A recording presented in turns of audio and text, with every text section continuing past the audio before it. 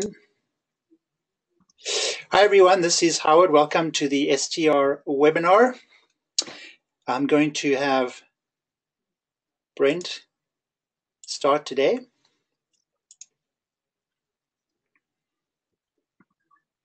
Okay. Yep. Hope you can see my screen. Yep. Great. So a few cases this weekend. One of the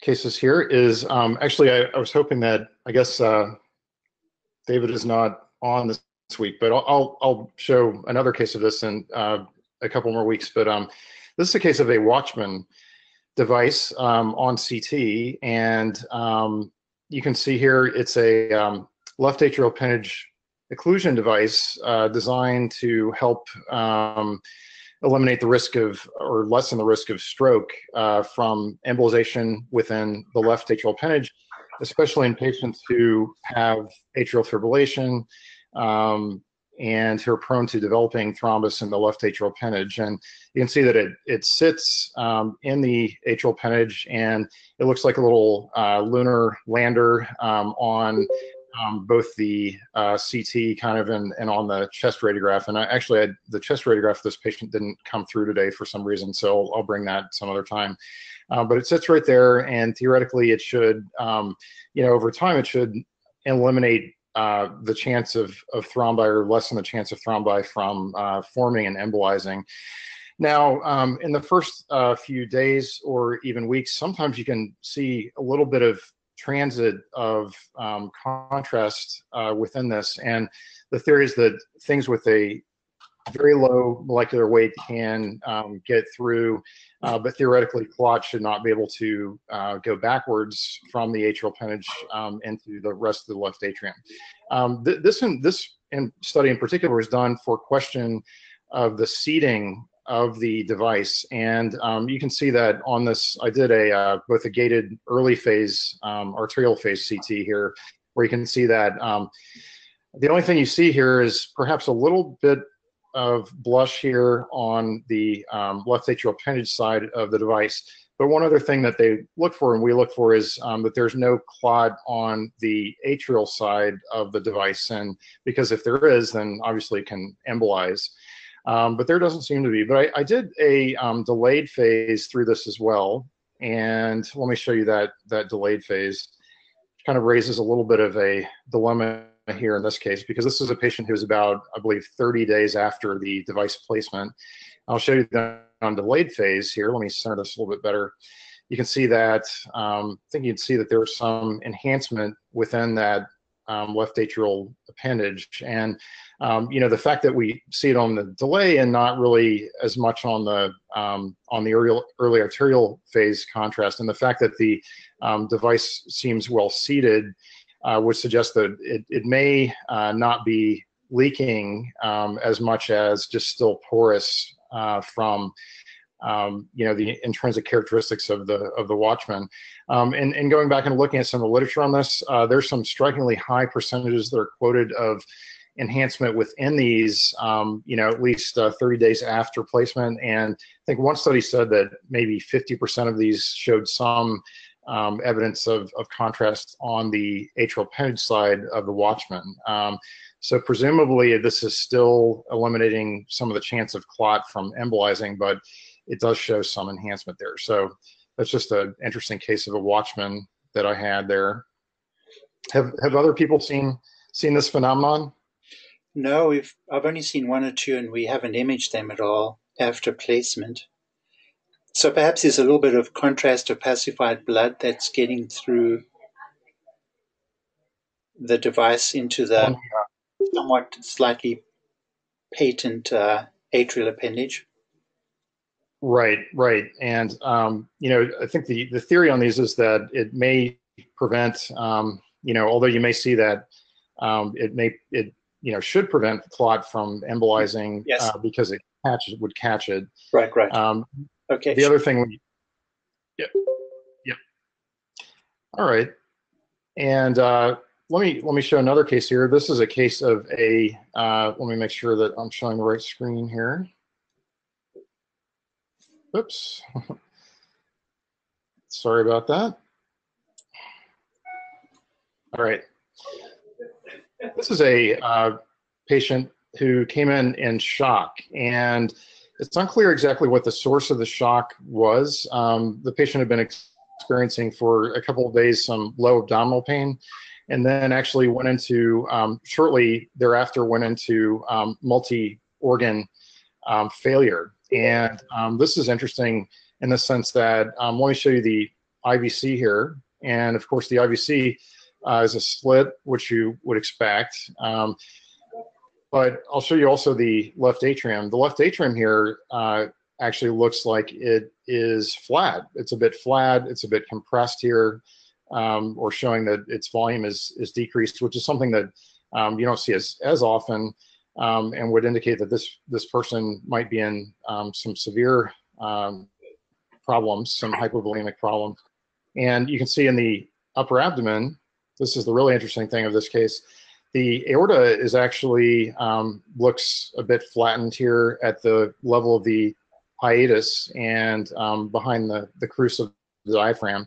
You can also see that the celiac is showing evidence of hypoperfusion. It's very, very small and really not enhancing very well. And then look at the SMA.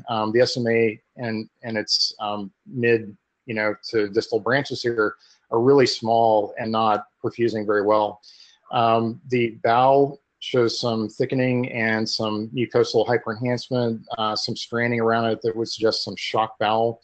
And the kidneys show a really bad sort of hazy pattern enhancement, loss of corticomedullary differentiation.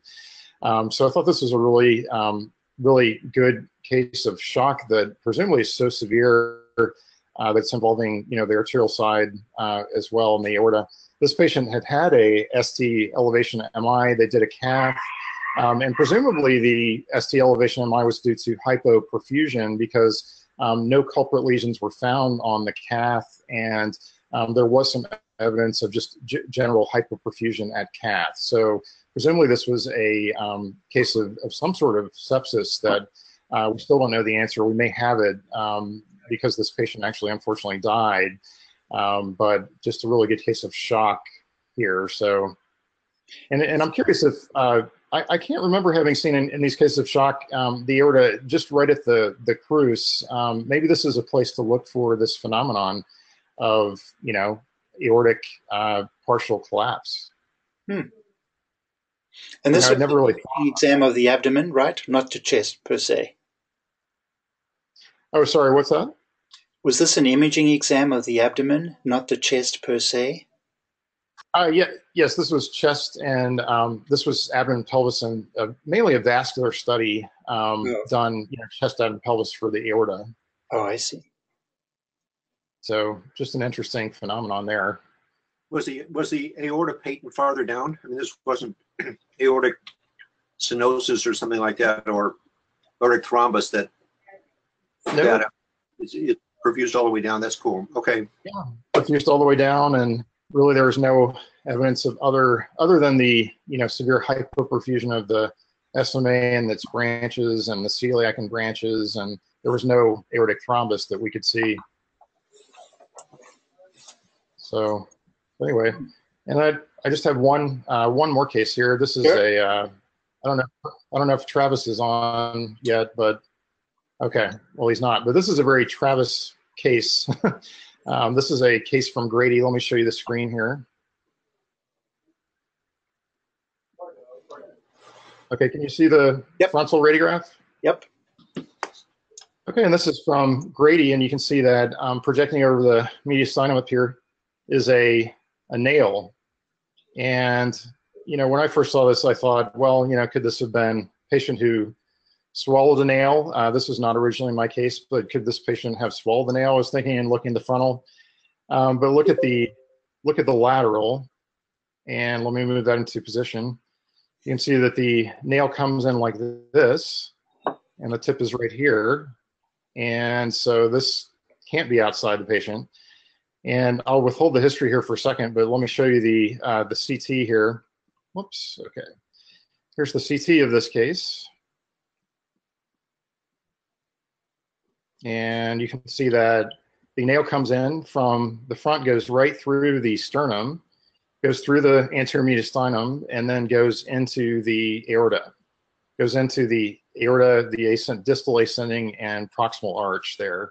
You can see that there's a little bit of stranding in the mediastinum around the aorta, but really no extravasation of arterial contrast here. But just a dramatic example. The history here that I'm withholding is that this is a young patient in his early 20s who is working, and at work, a nail gun fell backwards onto his chest and fired upon hitting his chest, and the nail immediately went right through the sternum and right through into the aorta. And he obviously had to have emergent surgery, and that was done late, yesterday. I don't have the results of that surgery yet, but just a dramatic example of a nail gun misfiring and causing this traumatic aortic episode here. Has anyone else seen that? I have seen people hit with nails from a nail gun. I saw one at Duke in the old days. It's truly amazing. Here's a sagittal. So and the most remarkable thing to me is that there was only some quote unquote mild chest discomfort from this. So I just can't imagine what that must be like. Went through the manubrium actually. So, Wow. But anyway, that's all the cases I have this week. Great. Pretty cool. Yeah, great. Thank you.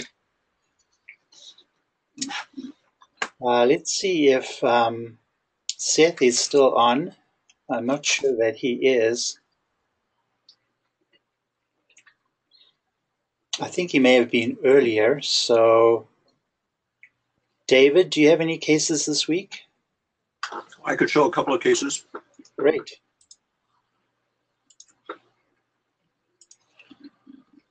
There you go. Okay. Can people see a chest röntgengram? Good. Okay, so this fellow has a cardiac history. He's a young man. He's got pediatric sternotomy in place. I'm not sure what the current occasion is, but he came in heart failure, and you can see that he has diffuse lung edema. He has a normal heart size. He has bilateral pleural effusion, so he has both right and left heart failure. He had a placement of a right-sided impella. So here's the impella coming from inferior vena cava, right atrium across tricuspid valve, and then outflow tract with the tip pointing into the proximal left pulmonary artery. And I don't know how foreshortened it is. The fact that the wall looks particularly dense here suggests that this tube is actually heading away from us and is longer than we think here. It's being foreshortened in this projection. Yep. So I think it heads more substantially into left pulmonary artery than we're aware. Yes. And at this point, you can see that his generalized edema has decreased.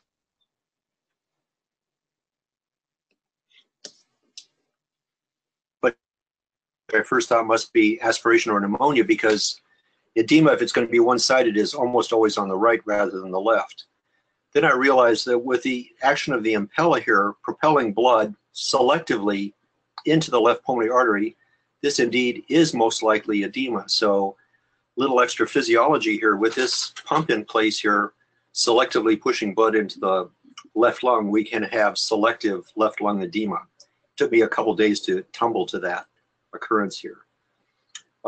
So Howard, I thought you would like the hemodynamics of this, which was partly the hand of God, but partly the hand of man. So you think there's enough of I don't know, what do you call it, a pressure head or a bolus effect, so that the output goes to the left lung in this situation? Right, because the straight shot of the main pulmonary artery is the left pulmonary artery. You know, the right comes off at an angle, and this is directed selectively into the left. So it's a little bit like the situation of pulmonic stenosis, with the jet being directed toward the main pulmonary artery and its continuation, the left pulmonary artery. I've seen cases of valvular pulmonic stenosis like that have selective left lung edema, again, because the jet is directed selectively to the left. That's an interesting thought. You know, I haven't seen many cases of this in general, so. Yeah, I think it'd be nice to have a lateral and see how far this is going toward the left PEA. The fact that it crosses the bronchus indicates that it's above the pulmonic valve, and I think it's, you know, the left pulmonary artery is going over the left bronchus at this point, so I think it's probably actually heading away from us into the left PA more than we could appreciate. If we have a lateral view, we see that better. That is interesting. Okay. David, is there a little bit of angulation of the distal tip of that, or? I think there is. You know, I haven't seen that many of the right-sided devices to know what this is doing, but you see that's actually getting out into the left lung here because it's outside the mediastinal edge at this point. So I think that's a further indication that this has gone substantially into the left pulmonary artery. Oh yeah. I think it's headed away from us here partly. So it looks kinked, but I think it's actually straighter if we could see on lateral view. Yeah, that makes sense. Okay, so let me show you this case of a woman with this upper lung consolidation consisting of small nodules, probably some scarring and tethering of the hyla here. And this turns out to be tuberculosis. Another finding that was easy to blow by is this convexity here in her chest wall down here, this bulge. And on CT, she has pretty advanced pulmonary tuberculosis here with very nice small airways, tree and bud pattern in upper lungs. And then as we come farther down, there is this lesion here involving pleura and chest wall and abscess formation here, including this outside the rib cage here, big cold abscess here, which drained tuberculosis. So this is TB with this empyema necessitans sort of thing. So I used to think that necessitans meant that you actually had to have a draining fistula, but people seem to apply the term to anything that could form a fistula, basically chest wall infection that could rupture, doesn't actually have to have the rupture to be called necessitans, at least in the modern usage of this. So tuberculosis with a big chest wall cold abscess. So we think the process started in the pleura or close to the pleura and then just progressed outward, huh? That's what I would imagine, although it's possible that it was, you know, hematologous dissemination to bone. We just don't see the bone destruction to go with that. It seems to be working its way around the bone rather than originating within bone and bursting out. Do you know whether her clinical presentation was related to that pain in that area as opposed to the lungs on this particular occasion? I'll have to check the history to. Just curious. Yeah. Wow. Okay, and then here's a fellow with an interesting chest radiograph that I saw recently, and I had seen this fellow a few years before, and these are the few years before. Because I was looking at this plain radiograph here, and I thought I was seeing this lucency here with a white rim around it. I thought, is this a paramediastinal bulla on one side? I looked on the lateral view and didn't see any bullae, but he does have a pectus carinatum here deformity, and he's got these strange-looking vertebral bodies. So let's see if I can go to the next one here. We call those bone in bone? Oh, there's a bone in bone? I would call that bone in bone, yeah. So here is a CT scan. And he turns out not to have paramediastinal bullae there, but he's got this sternal abnormality here. He's got bone in bone in his sternum here. So let me give you a soft tissue window here. Sorry, a bone window. So you can see sternum within sternum at this level, and that was the cause of that ring lucency. It was really in the sternum. And then his vertebral bodies have the same phenomenon, and that's better shown here on the sagittal reformatting. So here's bone in bone on the sagittal reformatting of his vertebral bodies, and on the coronal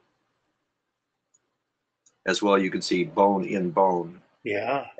This young man had a history of childhood leukemia. I think it hit him when he was about 7. He had several rounds of chemotherapy, eventually had a bone marrow transplant, had other rounds of therapy and total body radiation because of testicular recurrence and bone marrow recurrence. got a transplant eventually. And so he had a lot of therapy. And so I think that accounts for growth arrest here. And then when growth resumed, he basically formed vertebral bodies around the existing sort of arrested vertebral bodies. And that's how we got the bone within bone. So this is the most dramatic case I've seen of bone in bone. And it's Wow. growth The arrest scapula, basically the from human. childhood leukemia. Wow. Sorry.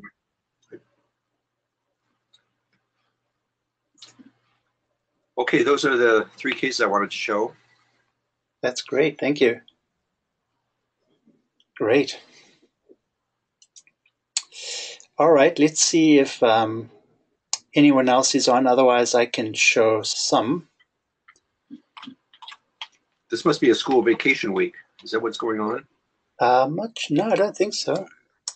Folks in Augusta. From Augusta, I can show 2 cases. Okay. I will.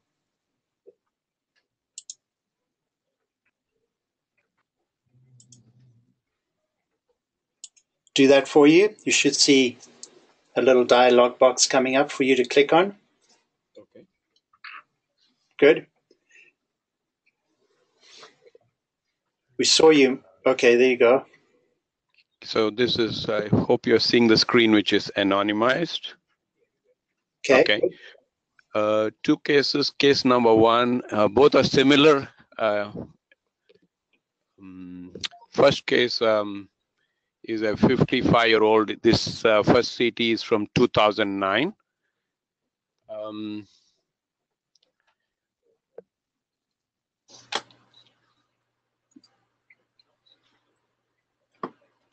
Initially, when this CT was seen, what was thought of was the lesion in this area is external and impinging into the pulmonary artery.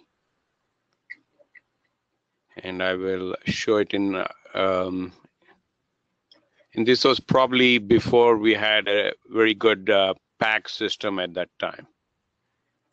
And patient went on to get PET CT and few other extra testing.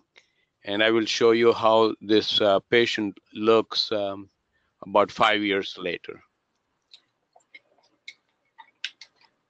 So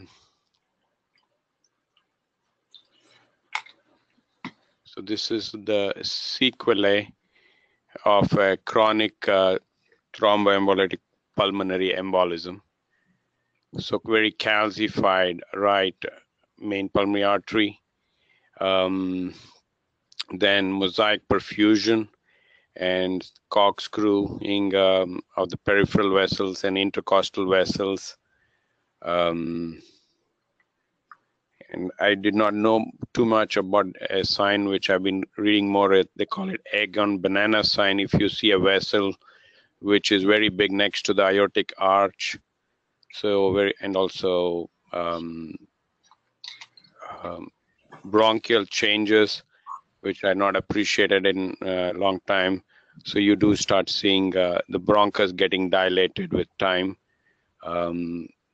So these are some of the changes of chronic thromboembolic pulmonary embolism. And the second case is also similar. This is a younger 22-year-old, and this also X-rays from 2009. So when you see this with respect to the right side, the right lung has already become smaller. And patient did get a CT scan about a month after the chest X-ray. She didn't get a chest X-ray at the same time. And patient got a, this was from, these studies are, some of them are from 2009. So another case where the pulmonary artery is calcified. And one of the main causes of calcified pulmonary artery is chronic severe pulmonary hypertension. And again, this patient also has mosaic perfusion with increased peripheral systemic shunting, trying to compensate for the decreased pulmonary artery perfusion. And I think the bronchial changes are better seen in this patient than the first patient. So these were two cases which I thought will be interesting for the residents. Can you show the mediastinal window again? Are those calcifications related to that right pulmonary artery or next to it? Are they clearly? I can show you in the coronal or sag plane.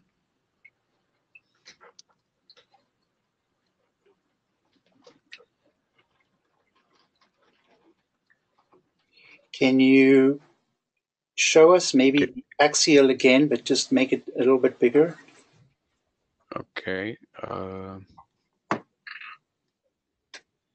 And scroll through a little bit slower. Okay. Provisionally, I'm not sure I agree for sure, because what I see so far, and others can chip in, but I think I see that right pulmonary artery being very small and almost imperceptible, and the calcifications in tissue may be adjacent to it, and the tissue compressing it rather than the calcification. So causing. Yeah, so there's compression and tissue, I think, from without. And I'm starting to wonder if there is a granulomatous calcific process, and that the lung finding may be related to that. There is one more finding. They had done a high-res CT at one time.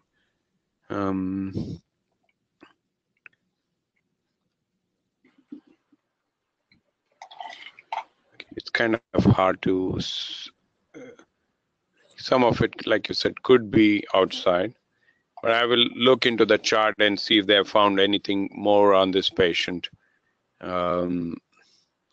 Yeah, maybe spend some time looking at the images and try to decide if that right pulmonary artery is narrowed from without by a calcifying process of some kind. And maybe the lung findings might be related to that, because that looks odd to me. Okay, I will look into it and let you know. Sure. Okay, thank you. Yeah, thank you. All right, we've got a couple cases here.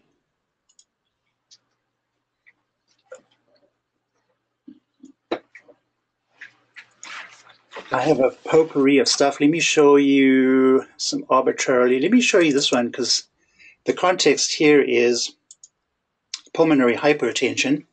And thanks to Leif Jensen for showing me this case. So the chest radiograph itself is kind of interesting, and I'll just give you a moment to look at the pulmonary arteries and see what you think of them, both in terms of caliber as well as how they branch and the caliber of the pulmonary arteries in the lungs. So, of course, these are large, but certainly the pulmonary vessels in the lungs are very abnormal, particularly down here. They're small, hard to see, perhaps in other areas as well. So the pulmonary arteries, very abnormal, big centrally, but very attenuated in the periphery of the lungs. Let me show you, just for fun, before I even show you the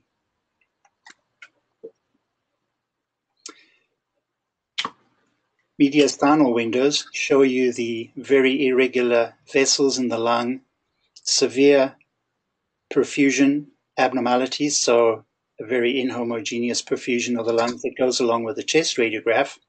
So we have a very abnormal pattern of increased pulmonary vascular resistances, but also a pattern of mosaic attenuation that's very extreme. So you can see where the blood's going and where the blood isn't going. Here is the CT showing you the findings of chronic pulmonary thromboembolism. And you can see there's a lot of clot, particularly in the right pulmonary artery and extending peripherally. So those findings we certainly have seen before and we're used to seeing. What's really interesting in this case that Leif showed me is that there is clearly one vein here that is passing from the brachiocephalic vein, and you'll see that there is a vein that enters the pulmonary vein right there. So we've certainly seen that phenomenon in cases of central venous obstruction on many occasions, and that's well described. But I presume in this person, because of the level of pulmonary hypertension, and maybe just at random, there is a vessel like this, a systemic one, that actually drains into the pulmonary vein.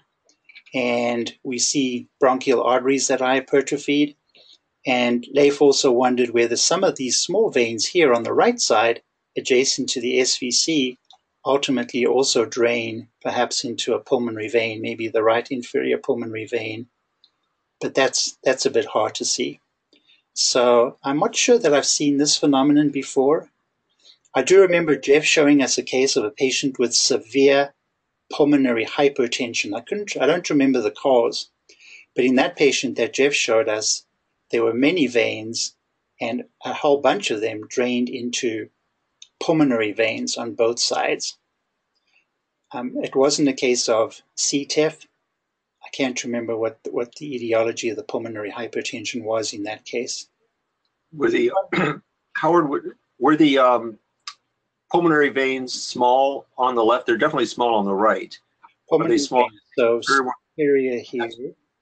That's pretty normal caliber up there, isn't it? Let's go down to the inferior. It looks all right. So the inferior on the right is pretty much, very small because there's so little arterial perfusion. Yes, there's so little blood flow going through that lobe at the moment. Yeah. And if you follow the cava down, you see that the inferior vena cava is dilated and the hepatic veins are very dilated. Yep.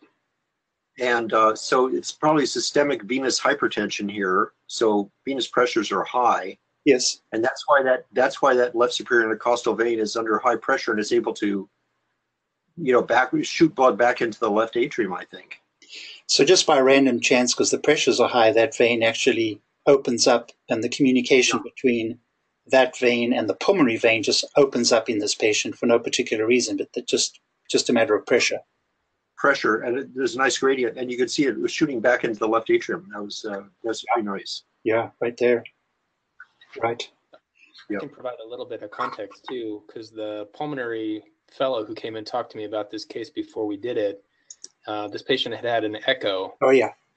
On the echo with bubbles, they had noted both an early shunt and a smaller late shunt, and that's why I thought that venous filling was probably the early shunt, because just after the venous injection, it would have made its way to the left atrium. Right. Yeah, that is interesting. And then I almost forgot, but I think we wondered also whether, and we know that you can get systemic arteries feeding the lung in CTEPH. We wondered whether there was some small arteries that came off near the celiac axis that were actually going through the diaphragm to feed the right lower lung to provide it with blood flow. And that's likely happening because this portion of the lung here is particularly affected and needs blood flow. Yeah. Mm-hmm. So we did wonder about that too. Yeah. Interesting. Let's see if the MIPS looks interesting. So here's the MIPS. So we see that. We see the nice jet there. We see the bronchioles that are hypertrophied. We see the other vessels. And then down here in the abdomen, I think we can see vessels coming off, heading to the diaphragm, and presumably at some point, somewhere here, right there, perhaps penetrating into the lung potentially. Mm-hmm. Right there. Yeah. Okay. Howard, is this kind of a variant that vein of a levoatrial cardinal vein that has? I just assumed this is the left superior intercostal vein. Didn't give it another thought. Let's look again and see if that is the case. This one that you're referring to up here. Yes, on the left there, that's connecting with brachiocephalic, goes down across the aorta.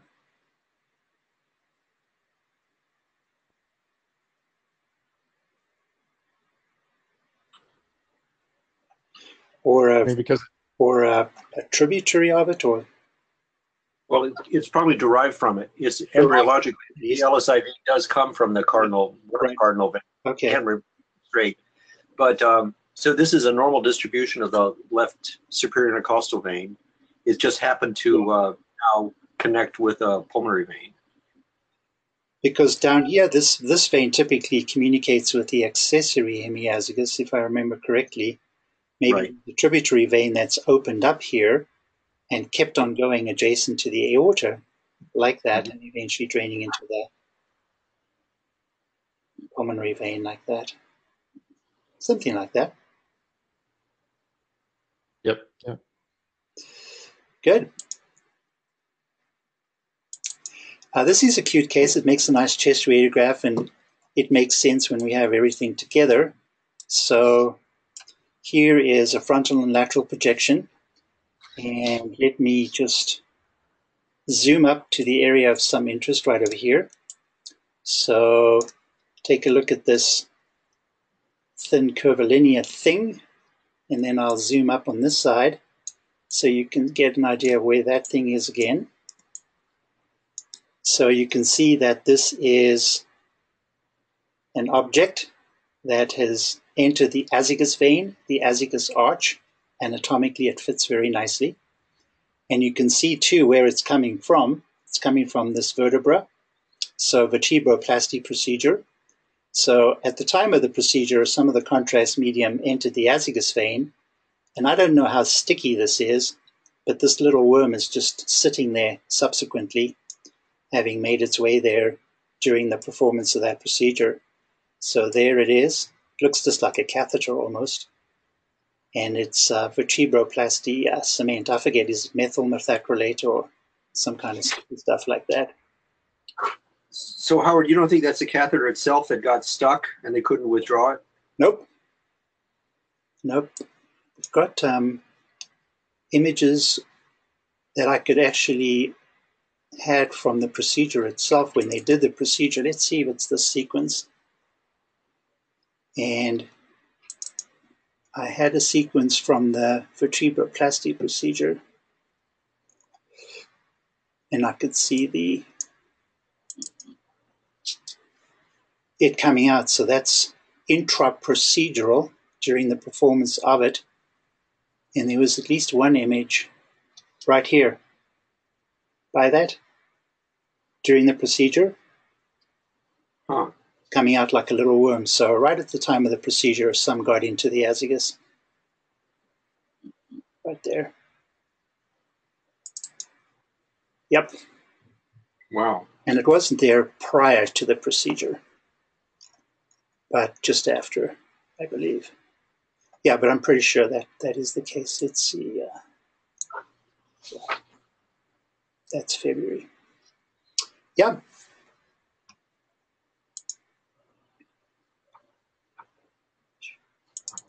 This is just an interesting case of the use of one valve to deal with a stenosis of a bioprosthetic valve. So this patient has a aortic bioprosthesis. Aortic stenosis developed in relation to it, and instead of replacing the valve, they decided to put this item in it. So this is a core valve, which we've seen before. This is a new version of the Medtronic core valve. It's got a different caliber, I think. So it's called Evolute R, and I think it's a smaller French caliber. So they used this to put that and deal with the stenosis that way. So here's an intraprocedural imaging showing the placement of that Evolute core valve in this valve to correct an aortic stenosis that was present. So a valve-in-valve procedure using that device. And as you know, sometimes these are really hard to see on post-operative radiography, bedside radiography afterwards. So valve-in-valve. We've seen that quite a bit. They seem to be doing all kinds of procedures like that now. This is an interesting patient because when I first saw, I didn't really know anything about it and didn't really know what was going on. So I'm going to show you, the chest radiograph is from February of last year, and there's nothing really interesting about it. There may be some ill-defined opacities, but let me show you the CT from October. And this was kind of presented in the context of an interstitial lung disease discussion conference. And you can see the nature of the opacities and where they are. And I was pretty convinced that it wasn't any kind of usual fibrosing lung disorder. It's not sarcoidosis. And I kind of had a feel that it wasn't a bunch of things, but I wasn't really sure what it was. There is some mild lymph node enlargement, well, maybe a little in the mediastinum, but I'm not sure what prompted me to think that in the context of the discussion, maybe I had a history or an inkling that the patient had had infections before, and suggested that if the person really had had a history of repeated infections, and when you get these ill-defined, nodular, patchy, ground glass opacities, that it may be a granulomatous thing, but particularly GL-ILD. So in granulomatous lymphocytic interstitial lung disease, in the context of CVID, you can get all kinds of opacities, and we've shown quite a few cases of GL-ILD. And sometimes they look mostly like this, where they're consolidative opacities that are very striking. Other times they're smaller and more nodular. This one is a combination of the two. So I suggested that this may be that, and really got lucky. So sure enough, there's the history. And then you can see the profound hypogammaglobulinemia. So she's a lady that has had that history for quite a long time and finally got diagnosed with GL-ILD and CVID, profound hypogammaglobulinemia. Those numbers are very low. So got a little bit lucky there, but that was kind of nice. I think that's a great explanation given the hypogammaglobulinemia and the history. I don't have a biopsy proof, but I think in putting it all together, this is very likely what it is. All right. This one is one we've certainly seen before. This person had, I'm not sure what her primary symptoms were, but certainly chest pain and dyspnea was part of the presentation. And this is the kind of thing that one can easily go by. So I'll give you a moment to look at the chest radiograph. I can't recall whether the observation was made on the chest radiograph or subsequently, as I'll show you on CT. Let me start to zoom in to the area of interest, which is right in there. So looking at the trachea, there is something wrong. It looks normal in caliber there. We see it here. But at this level, if you're lucky, there's something wrong there. And indeed there is, and unfortunately this is pretty horrible. So this is a tracheal tumor. Here you get a feel for how it involves mostly the one side of the trachea. There's a large endoluminal component. It's very lobulated. It looks pretty nasty. And yes, this is an example of a adenoid cystic carcinoma in a young person, unfortunately. And there's the PET, hot but not super hot. So this is an adenoid cystic carcinoma. Unfortunately, they had a lot of trouble getting it out. I don't think they got clear margins by virtue of its location and the extent of it. But certainly from the imaging point of view, very consistent with that kind of tumor.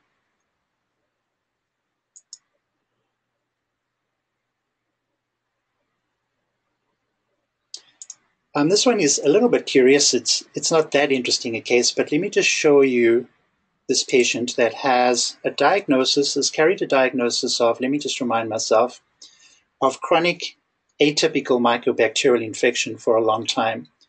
And if we look at the lungs and we look at the bronchial tree, we'll say, yes, these findings are very consistent with that diagnosis. No reason to believe the diagnosis is an error. A lot of bronchial abnormality, small airways, large airways, lots of material in bronchiolar lumens and so on.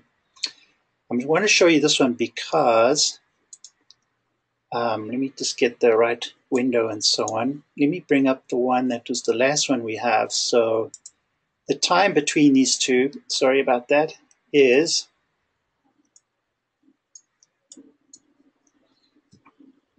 about 5 years.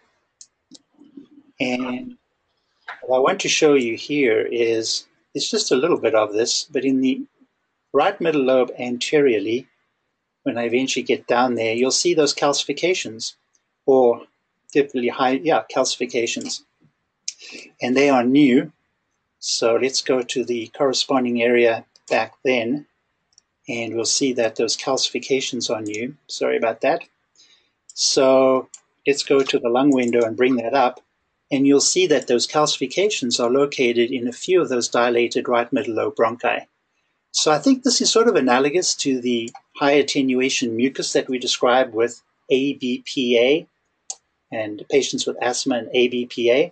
I think this just happens to be a case of the same phenomenon occurring within a few bronchi in this patient with a carried diagnosis of atypical mycobacterial infection like that. Anyone ever seen that before? It's just a curiosity. Do you think it could be the mucus that's just calcified? Because I've seen mucus plugs calcify before. I was just thinking, chronicity. Chronicity, sort of analogous to ABPA. I'm not sure what it is about ABPA and the mucus that can calcify over time. Like that. Let's see if I have some thin cuts to bring up to show you that. That's the thought I have, is that it's just a curiosity. Mm-hmm. Like that. Yeah. And then you can trace that into those dilated segments of bronchi, like that guy, for example. Like that.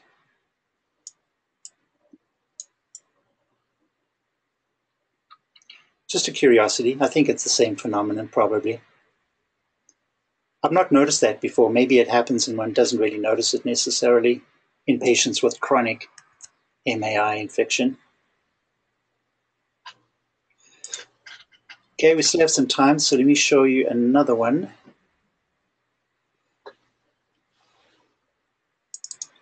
This is another case, thanks to Leif, who showed me this case. This is a patient that came in with lung edema, heart failure. I don't have a lot of information about the nature of the cardiac disease, but at some point she had a CT, and I can't quite remember the context for that. But let me show you that, a surprise on the CT, and here we'll have to kind of look through all the parenchymal findings. So let me scroll through that, and you'll see some really unusual vessels that go every which way. So for example, you'll see that, and then we'll see this guy. You'll see that in the right middle lobe. And it's kind of the case where the more you look, the more you see vessels going off in funny directions. And you see more of them there. And I will tell you that every one of these vessels can be traced back to the pulmonary veins.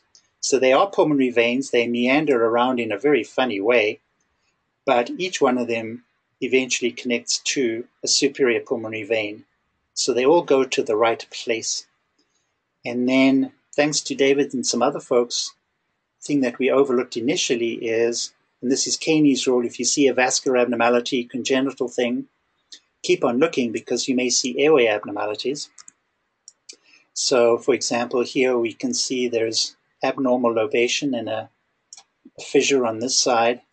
And the more one looked, there seemed to be somewhat unusual bronchi, or at least lobation abnormalities or accessory fissures or a combination thereof. So I'm just showing this as an unusual case of meandering pulmonary veins, but also some unusual airway findings, all just congenital and a curiosity in a patient that happens to have this lung edema as well. Very interesting. Do you remember that, David? I think you picked up those unusual. So, Howard, some of these meandering veins, they look as if they have more than one central connection, as if they start from a superior pulmonary vein, they loop through the lung, and they end up plugging into an inferior pulmonary vein on the same side.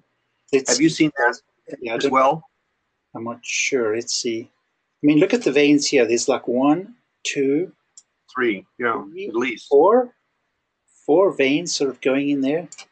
Mm-hmm. Maybe just 1, something like that. So here's the superior pulmonary vein, and then there's 4 over there. coming together, but 4 there, and then this one taking a long course and going into the right place and so on. Sorry, was that your question?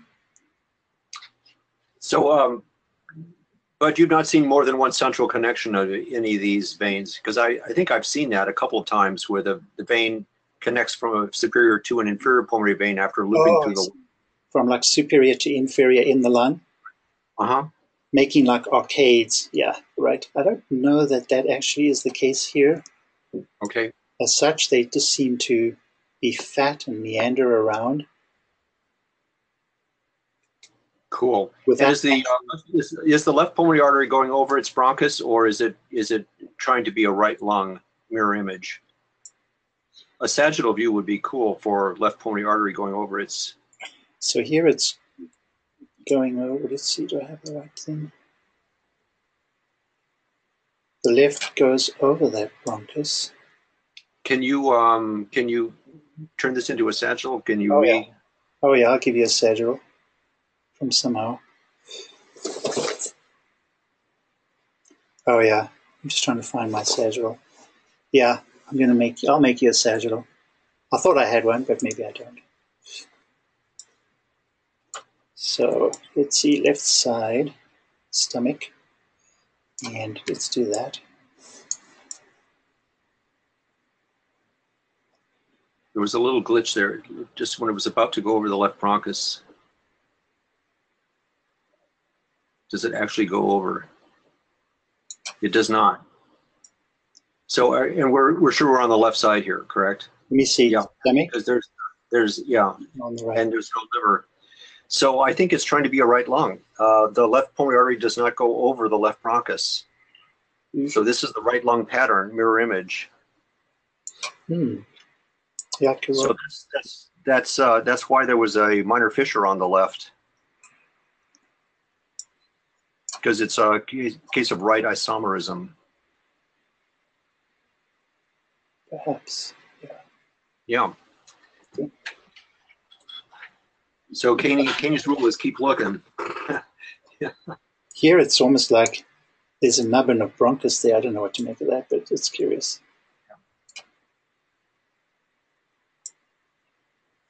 All right, just a curiosity.